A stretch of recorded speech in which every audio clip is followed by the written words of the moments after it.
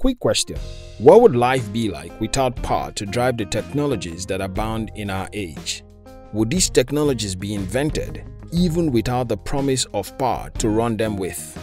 Yes, electricity was discovered by Benjamin Franklin, and Thomas Edison invented the first bulb. Without the genius mind of Michael Faraday, who invented electric motors and electromagnetism and founded the law on which modern technologies rest on, probably the world would still have been antique. In today's video, we will look at the legendary scientist Michael Faraday from a very humble background who developed the theories that paved the way for modern technologies like transformer, etc. We hope this video gives you the courage you need to believe in yourself and pursue your biggest dreams. If you are new here, consider subscribing so that you won't miss other exciting videos like this. Michael Faraday was born on September 22, 1791 in Newington Butts, which is now part of the London borough of Southwark, but was then a suburban part of Surrey. His family was not well off.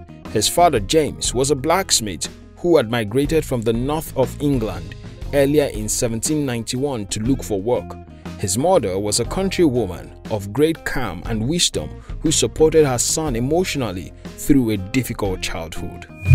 Faraday was one of 4 children, all of whom were hard put to get enough to eat since their father was often ill and incapable of working steadily. Faraday later recalled being given one loaf of bread that had to last him for a week. The family belonged to a small Christian sect called Sandemanians that provided spiritual sustenance to Faraday throughout his life. It was the single most important influence upon him and strongly affected how he approached and interpreted nature. Faraday received only the rudiments of an education, learning to read, write and cipher in a church Sunday school. At an early age, he began to earn money by delivering newspaper for a book dealer and bookbinder, and at the age of 14 he was apprenticed to the man. Unlike the other apprentices, Faraday took the opportunity to read some of the books brought in for rebinding. The article on electricity in the 3rd edition of the Encyclopedia Britannica particularly fascinated him. Using old bottles and lumber, he made a crude electrostatic generator and did simple experiments. He also built a weak voltaic pile with which he performed experiments in electrochemistry. Faraday's great opportunity came when he was offered a ticket to attend chemical lectures by Sir Humphrey Davy at the Royal Institute of Great Britain in London. Faraday went, sat, absorbed it all, recorded the lectures in his notes, and returned to the bookbinder with a seemingly unrealizable hope of entering the Temple of Science. He sent a bound copy of his notes to Davy along with a letter asking for employment, but there was no opening. Davy did not forget, however, and when one of his laboratory assistants was dismissed for brawling, he offered Faraday a job. Faraday began as Davy's laboratory assistant and learned chemistry at the elbow of one of the greatest practitioners of the day. It has been said with some truth that Faraday was Davy's greatest discovery. Things, however, weren't as smooth for Faraday later as they were until then. In the lengthy tour that Davy had set out on, from 1813 until 1815, his valet did not accompany him. As such, Faraday had to fill up for his vacancy.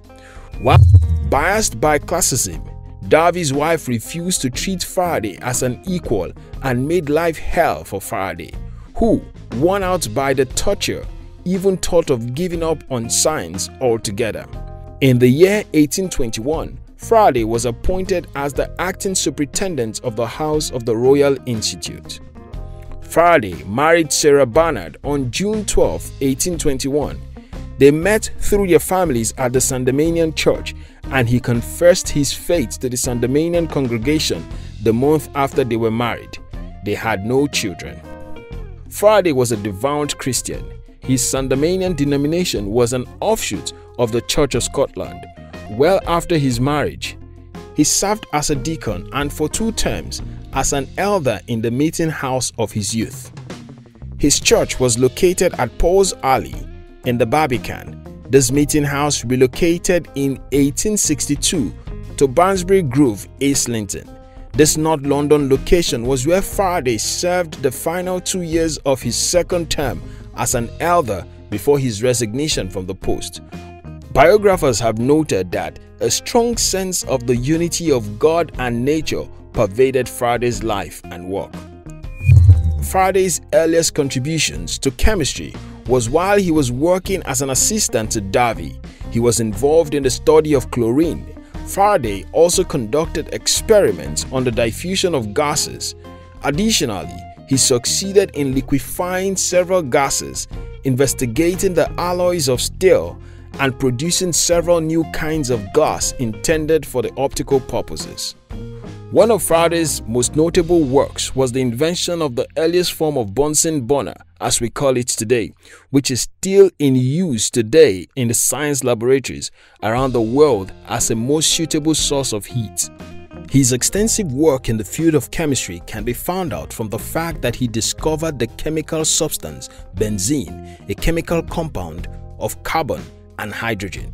Faraday also discovered two new compounds in chlorine and carbon. While one is used in smoke grenades, the other is employed in the area of dry cleaning and spot removing.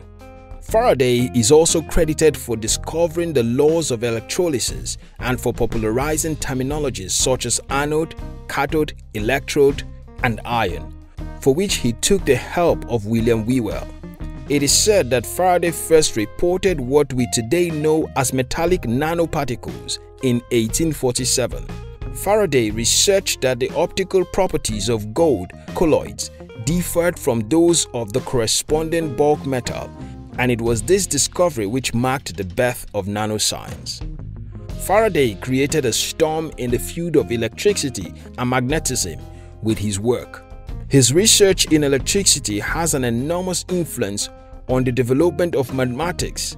Faraday's first success in the field of electricity came when he successfully built the first electric motor. The experiments and inventions that he undertook then formed the foundation of modern electromagnetic technology. He continued his laboratory work exploring electromagnetic properties and materials and developing requisite experience. In an attempt to find out whether a magnetic field could regulate the flow of current in an adjacent wire or not, Faraday had set up a circuit, but he found no relationship. The next 7 years of Faraday's life was dedicated in the arena of optical quality heavy glass, borosilicate of lead, which he used in his future studies connecting light with magnetism. 2 years following Humphrey Davy's death, Faraday got involved in a series of experiments wherein he discovered electromagnetic induction. However, the pinnacle came only when he wrapped two insulated coils of wire around an iron ring and found that upon passing a current through one coil, momentary current was induced in the other coil, a phenomenon which is today known as mutual induction. In later experiments, Faraday discovered that a changing magnetic field produces an electric field. This relation was used by James Clerk Maxwell later and is today one amongst the 4 Maxwell equations. Faraday afterwards applied these principles to construct the electric dynamo, the precursor of modern power generators. In the year 1839, Faraday conducted a series of experiments to examine the fundamental nature of electricity. To produce the phenomena of electrostatic attraction, electrolysis, and magnetism, Faraday used static batteries and animal electricity. When Faraday worked on the theory that electromagnetism flowed into the empty space around a conductor, a concept at the very base of electromechanics, it was first rejected but later approved. However, Faraday did not live to see its acceptance. It was in 1845 that Faraday researched the notion that many materials displayed a weak repulsion from a magnetic field, which is termed as diamagnetism. Additionally, he also discovered the fact that the plane of polarization of linearly polarized light could be rotated by the application of an external magnetic field aligned in the direction in which the light moved. This phenomenon is today termed as Faraday's effect. During his work on static electricity, Faraday's experiment displayed that the charge resided only on the exterior or a charged conductor. An exterior charge had no influence on anything enclosed within a conductor.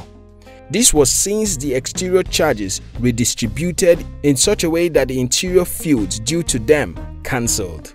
The protective effect is used in what we now know as a Faraday cage. At the Royal Institute of Great Britain, Faraday was elected a member of the Royal Society in 1824. The next year, he was appointed director of the laboratory. Later in 1833, Faraday was bestowed upon with the position Fullerian Professor of Chemistry, which he was appointed for life. Apart from the scientific research that Faraday undertook at the Royal Institute, he also worked at numerous other projects given to him by private enterprises and the British government. Faraday spent a considerable amount of time in the construction and operation of lighthouses. He was also active in what is today known as environmental science. While he aided with the planning and judging of exhibits for the Great Exhibition in 1851 in London, Faraday was also involved in advising the National Gallery on the cleaning and protection of its arts collection. Michael Faraday was deeply involved in the education sector as well. His series of lectures on the chemistry and physics of flames at the Royal Institute is still regarded as one of the earliest Christmas lectures for young minds, a practice that is still prevalent today. Faraday is known to have given Christmas lectures for a record 19 times between 1827 and 1860. For these accomplishments, the University of Oxford granted Faraday a Doctor of Civil Law degree, honorary, in June 1832.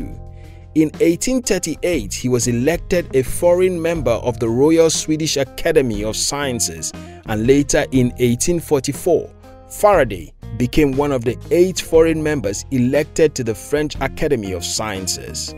Meanwhile, in his life, Faraday declined the offer of knighthood and twice refused the post of the President of the Royal Society, which was offered to him. In 1848, Michael Faraday was honored a Grace and Favour house in Hampton Court in Middlesex, free of all expense or upkeep, as a result of his representation by the Prince Consort. 10 years later, he retired and lived there. Michael Faraday breathed his last on August 25, 1867, at his house in Hampton Court. He was buried in the Dissenters non-Anglican section in Highgate Cemetery after turning down the burial in Westminster Abbey. Nevertheless, Faraday has a memorial plaque near Newton's tomb. To pay tribute to the works of this great scientist, a statue of Faraday stands in Savile Place, London, outside the Institute of Engineering and Technology. London also houses a memorial in the memory of Faraday, which is situated in the Elephant and Castle Giratory system near Faraday's birthplace at Newington Boards. Michael Faraday's story teaches us that despite where we come from, our humble background, and the challenges we face in trying to rise through societal strata, we can always find greatness if we persevere.